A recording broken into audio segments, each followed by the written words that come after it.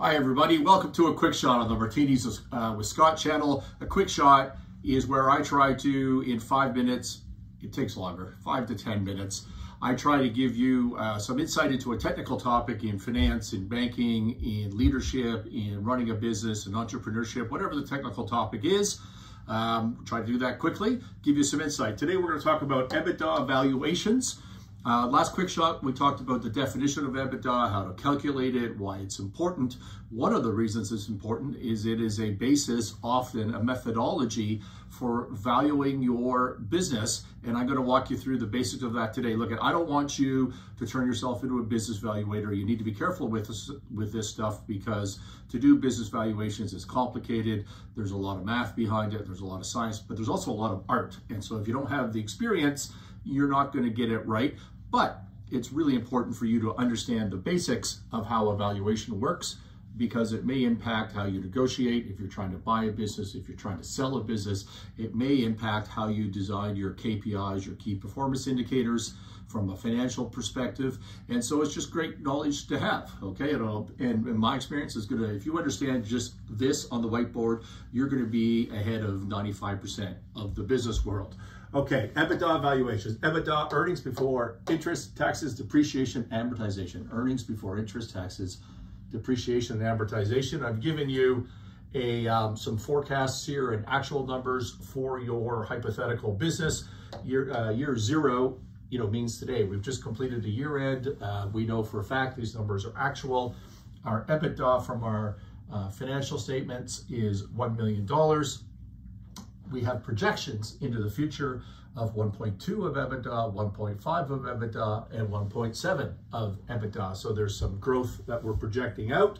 By the way, take away zeros, call this 100,000, add zeros, call it 100 million. It doesn't change the math on this, okay? That's why I've done it simply like that. We talked in the last quick shot on EBITDA about normalization. And so I'm going to give you an example of a couple of normalizing entries to EBITDA here. We've got the owner's bonus. So you were selling me your business that just did $1 million of EBITDA, but not only did it do $1 million of EBITDA, it paid you $500,000 in a bonus during that year, which is an expense, which means if it hadn't paid you that bonus, your EBITDA would have been 1.5 million. When I buy the business, I'm not paying that bonus. So that's a fair normalizing entry. I can add back $500,000 that you were lucky enough to take out in year zero and also in my projection period, okay?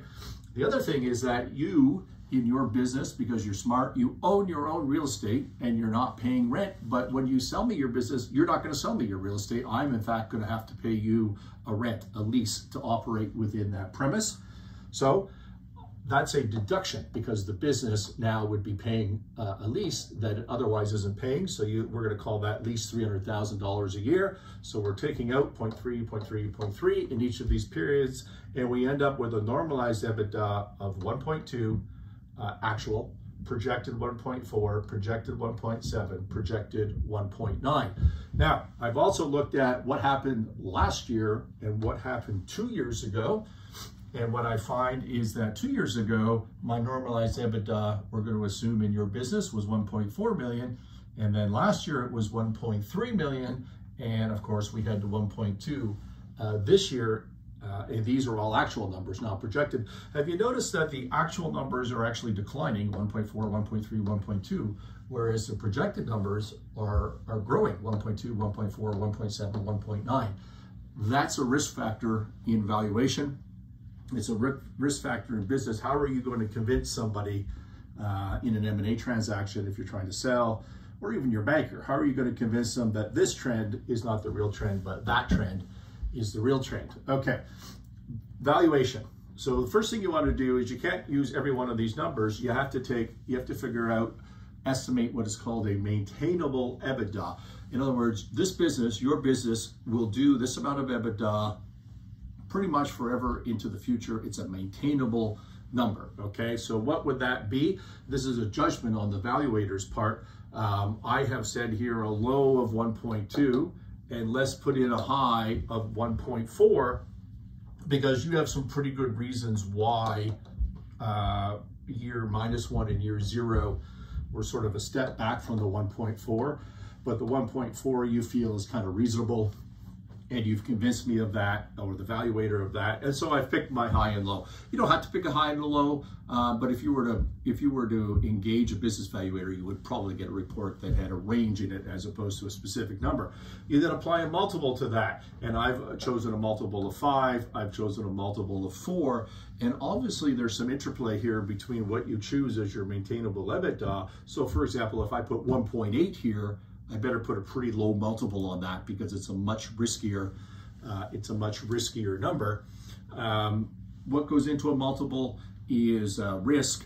So what is the risk of hitting that maintainable? It's comparable transactions. The whole point of doing an EBITDA evaluation is you can look at other businesses and how they traded. You can back into an EBITDA multiple to give you some insight into that. But the most important thing, the most exponential thing, I guess it's geometric, not exponential, but the most sensitive thing in a multiple is your growth.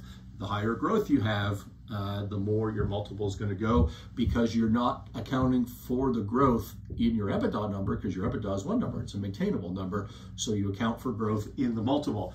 1.2 times 5 is 6 million, 1.4 times 4 is 5.6 million. What am I valuing? Is that the value of the shares? No. It's the value of your operating assets. How do I know that? Because I'm using an EBITDA number, and EBITDA is before interest. Interest is the cost of your debt. So I haven't accounted for that yet. I have not accounted for the cost of my debt. So now in an EBITDA valuation, here's what most lay people, business people who are not valuators forget, is you have to deduct your interest-bearing debt. What interest-bearing debt? All of your interest-bearing debt. There's some nuance on that, but it's beyond the scope of this.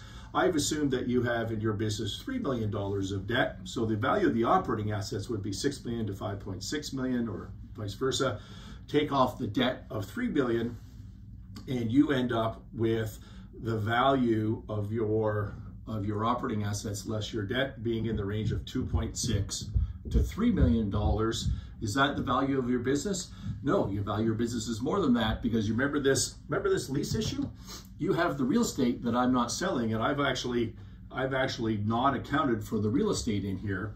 And so you get to add on to this what we call redundant assets. These are assets that are not employed in the business, okay? And the real estate, when you sell it to me, will not be employed in the business, because I'll actually be leasing it to you, leasing it from you. And so I've assumed that the net equity, okay, so that's the value of the real estate less the debt here, is 0.9 is $900,000. 3 plus 0.9 is 3.9. 2.6 is times plus 0.9 is 3.5. So now we have a range of 3.5 to $3.9 million, and that is the value of the equity, the shares of your business, what the valuators would call en bloc, which means all the shares of your business. Midpoint here is $3.7 million, and that's the equity valuation, as I said. Okay, so a lot to cram into more like 10 minutes, but hopefully that gives you the basics of how an EBITDA valuations works. Don't forget your redundant assets. Don't forget to deduct your debt. Everybody does. Don't forget to normalize and have a look at the trends so that you pick a reasonable, maintainable EBITDA. And your multiple, if your multiples are less than 3 or greater than 7 or 8, then something weird's going on, okay? But there's a reasonable multiple range, I think, for this business. That's it. Hope you enjoyed it. If you have any questions, let me know. Throw them in the notes, email me, whatever you want to do. This has been a quick shot on the Martinis with Scott channel. Thank you.